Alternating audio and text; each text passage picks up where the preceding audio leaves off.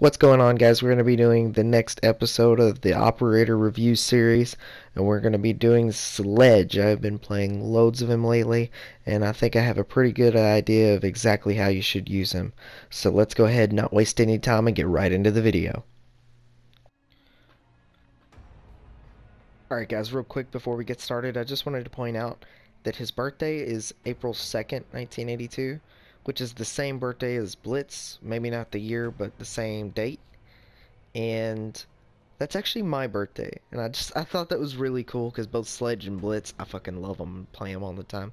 And the fact that they share my birthday is kind of cool. But anyway, let's get into the facts about Sledge.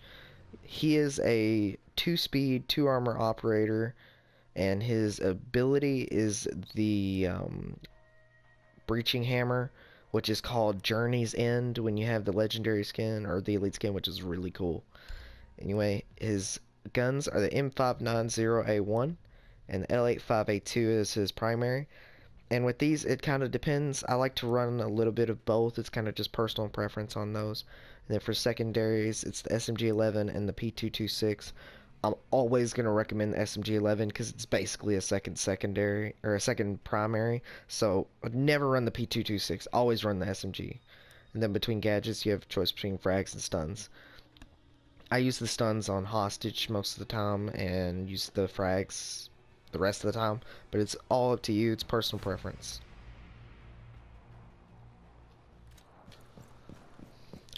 As Sledge, you're always going to be wanting to get above the objective and using your ability as much as possible. How I use his ability is I always get above the objective and hit on the floor above it, making little holes all over the place above so that the defending team doesn't have any safe place to go from your gunfire. You'll see in this clip here in a minute I get above the objective and start hammering the floor below.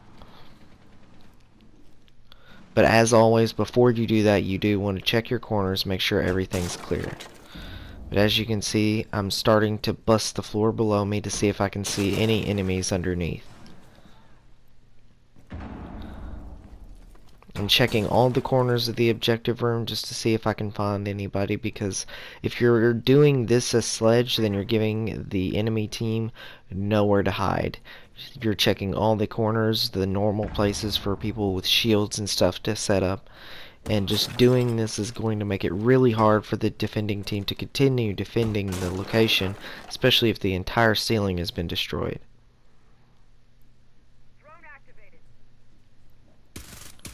Again, you always want to be checking your corners, and this just shows how strong the SMG-11 can be.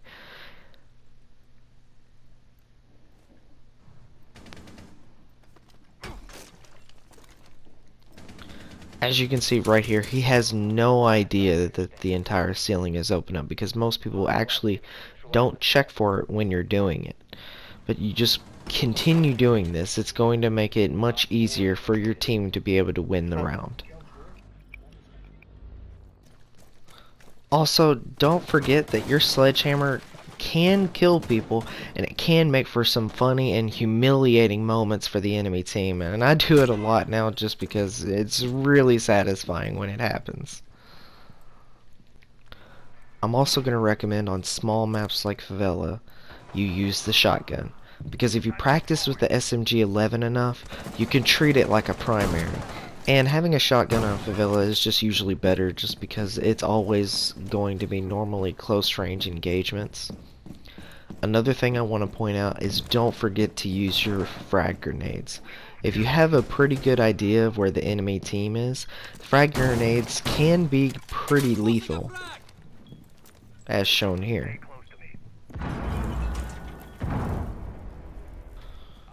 When it comes to Sledge, there's really not much to him. What I've talked about is basically all I can really tell you. Sledge is a very simple operator when it comes to his gadget, and that's what makes him a fan favorite among newer players. But that's not a bad thing. I actually recommend Sledge to newer players all the time, because you just don't really have to worry about much. You do what you're supposed to, which is get in, hammer some walls, open up some pathways for your team, And then as long as newer players know that they need to get on top of the objective and open down holes down into the objective, then they'll do Sledge really well. Where Sledge is mostly strong at is his killing potential.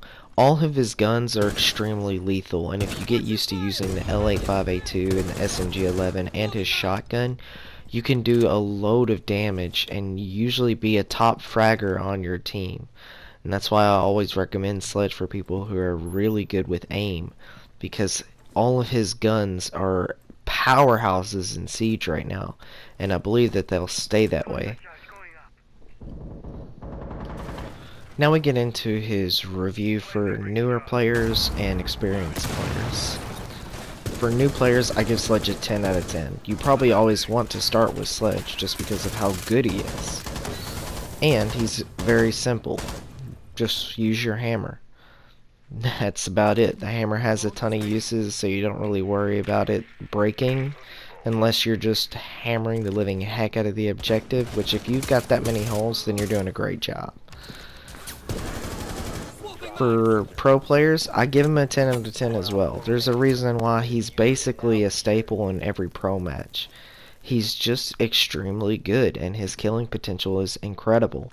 The SMG11 is a powerhouse, which is able to just decimate other teams. And its ability to land headshots is incredible as long as you're extremely accurate with it. This is going to be a kind of short operator review because there's just not much to him. I've pretty much covered everything there really is to him. If you think I missed anything, please let me know and I'll try to fix it. But other than that, that's going to be it. Please like and subscribe if you enjoyed. This is LtCol-Ayre signing off.